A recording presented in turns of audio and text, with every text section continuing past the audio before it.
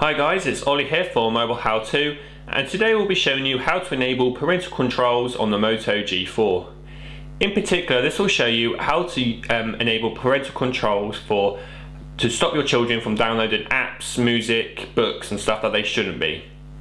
For this, open up the Play Store. Then the menu icon, and scroll to the bottom until you find the settings. From here, again scroll down and select parental controls. By default they are disabled, so let's toggle them to on. What you'll need to do is you now need to enter a PIN.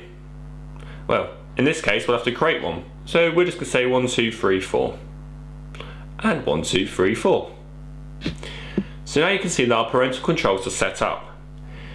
What this will mean is we can now start restricting certain access.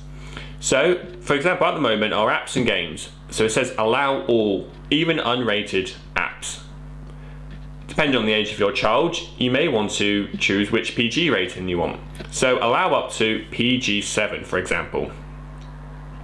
So that means any mature rated app over 7 will basically require them to enter a PIN. That PIN you've just created.